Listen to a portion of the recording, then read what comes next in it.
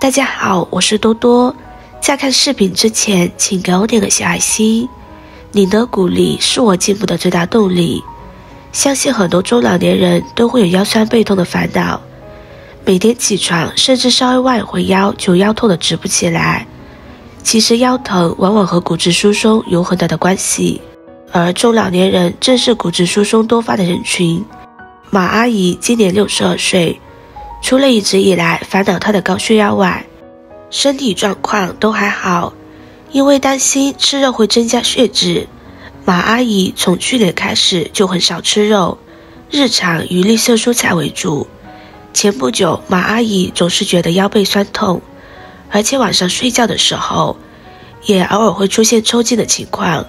女儿回家探望，听说母亲的问题后，二话不说就带着马阿姨去医院检查。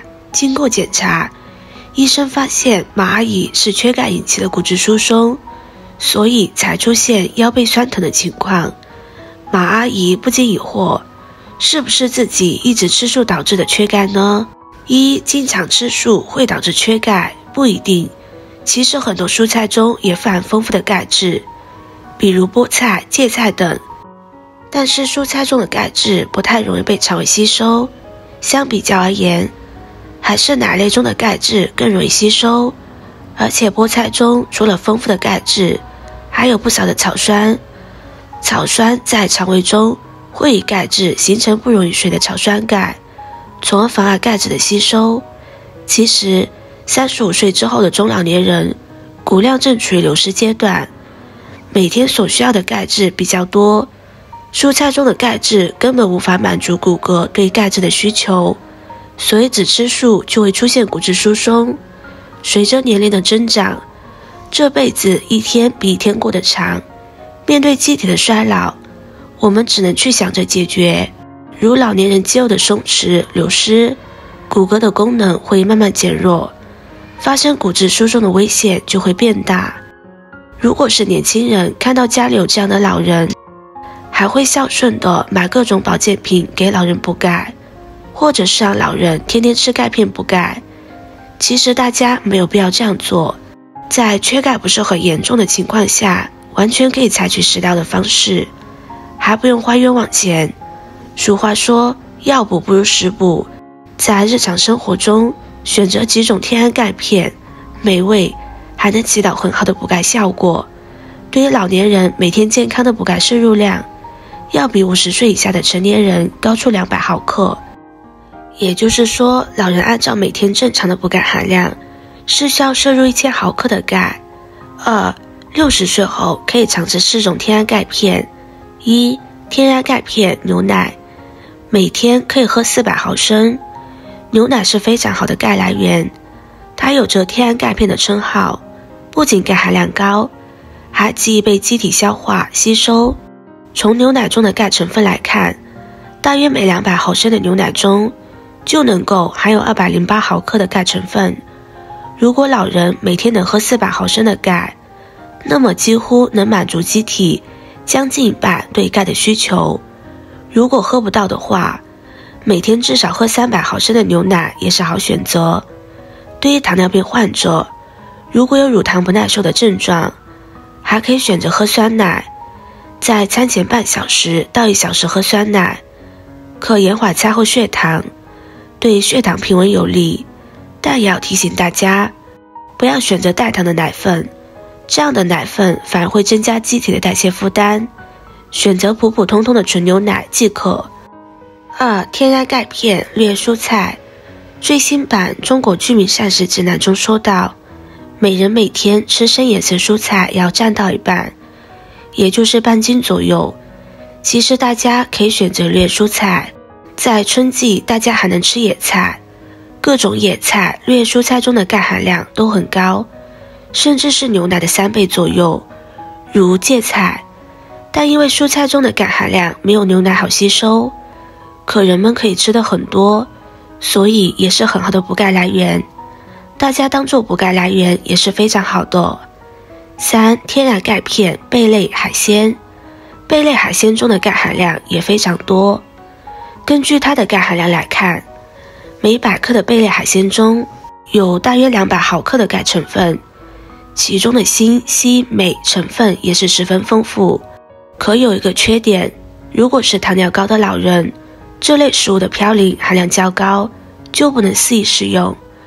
我们还可以选择是鱼类，鱼类的钙含量也不低，并且还是高蛋白、低脂肪的食物，大家适量吃也是很好的补钙来源。4. 天然钙片萝卜。萝卜中含有大量的钙，并且萝卜不含草酸，更有利于人体钙的吸收，所以萝卜是补钙之佳品。研究还发现，红萝卜的钙含量比白萝卜高 24%， 比青萝卜高 6%。 又到了1年的养生季，这个时候我们可以通过各种方法增强体质，预防疾病，只会有个更好的身体。但养生季并不是说要大鱼大肉的进补，而是要健康的补充，适当的运动，保持好的心态，多吃水果、蔬菜等等，这些都是非常健康的饮食生活。汤是我们为了养生经常会喝的一种，骨头汤、乌鸡汤、鸽子汤都是非常不错的。不过这次要分享给大家的是一道非常简单的汤品，虾皮白萝卜汤，是以白萝卜为主，虾皮为辅煲的汤。这道汤非常的简单好做，不用费功夫就能喝到鲜美的汤。白萝卜作为蔬菜，但其却有着很高的食疗价值，养生功效也非常的棒，对清肺、排毒、滋补等都有很好的功效，是人们养生经常会选择的一种。而虾皮又含有极高的钙质，有着钙库的美称，能够很好的给人体补充钙，所以这2种看似简单的食材搭配，做出的汤不仅是味道非常鲜美，价值也相当之高，大家一定不能错过。下面我将这道虾皮白萝卜汤的做法详细分享给大家。3. 虾皮白萝卜汤的做法。备用食材：白萝卜400克，虾皮20克，葱姜末适量。制作过程：第一步，白萝卜大概半根就可以，清洗干净，削去皮，用擦丝器工具将其擦成细丝。第二步，葱姜分别切成末丝备用，虾皮备用出需要的量。炒锅中加入少许的油，放入虾皮。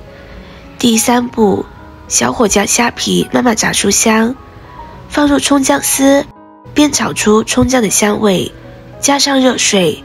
第四步，大火煮开，汤很快就会呈奶白色，然后放入事先处理好的萝卜丝。第五步，开始煮，待白萝卜丝煮至发软之后，即可关火，盛入碗中，撒上些许的葱花，即可开始享用。烹饪小技巧：炸虾皮的时候要用小火慢慢的炸，炸得酥香，再添上开水，这样煮的汤会是奶白色的。白萝卜需要擦成细细的丝，这样吃起来的口感才会好。虾皮本身就有咸味，所以煮汤的时候不需要另外加盐。如果口味比较重，加盐的时候最好尝下咸淡，注意别吃得太咸了。天气渐渐转凉，到了1年的养生季，要多给孩子喝这道养生汤。虾皮白萝卜汤味道鲜美，口感丰富。这道汤不仅有好的口感，价值也很高，清肺滋补，又能起到很好的补钙功效，比牛奶、豆浆还要好，所以大家一定不能错过。4. 给中老年人推荐4种运动，没事做一做。1. 下蹲，靠墙下蹲后借物半蹲。老年下蹲需要借助外力，例如靠墙慢慢下移，也可以双手抓住栏杆，略微下沉臀部。如果膝盖不是很好，可以1/3蹲，等到膝盖适应之后，再练习半蹲或深蹲，每组做20个，然后逐步增加，避免一下子突然蹲下去，防止磨损关节。2. 俯卧撑，跪姿俯卧撑或靠墙俯卧撑，这2种俯卧撑难度比较小，但同时又有锻炼的效果，对老年上肢的关节有好处，能够增强握力。每组可以做10个，如果可以继续坚持，那么就5个往上增加。3. 快走，快慢结合后边走边拍手。快走也是比较简单的，不容易受伤，只需要比平时走得快一点即可。走路需要全身进行协调，老人还可以拍拍手甩甩手，一边锻炼上肢，一边锻炼自己的反应能力。每天若是能养成走路的习惯，合成的骨细胞会更多。4. 跑步，先热身再跑步或快慢交替。跑步要记住2件事，一件事鞋子要跟脚最好轻便一些，一件事要进行热身。老年人关节不太灵活，在活动前要从脖子开始，扭一扭转一转，还有手腕、腰部、膝盖、脚踝，身体充分调动起来，耐力和体力也会有所提升，跑起来才不容易受伤。老年人不要害怕运动，觉得自己经不起折腾，事实上骨骼需要不间断的刺激，如果总是坐着躺着就像机器一样，不用也会生锈。而且养骨护骨的时间不局限于运动那一会儿，只要你想做随时都可以。今天的分享就到这里了，如果您觉得对你有帮助的话，可以分享给身边的朋友，别忘记点赞收藏，点击我的头像可以看到更多的精彩内容。我们下个视频见啦！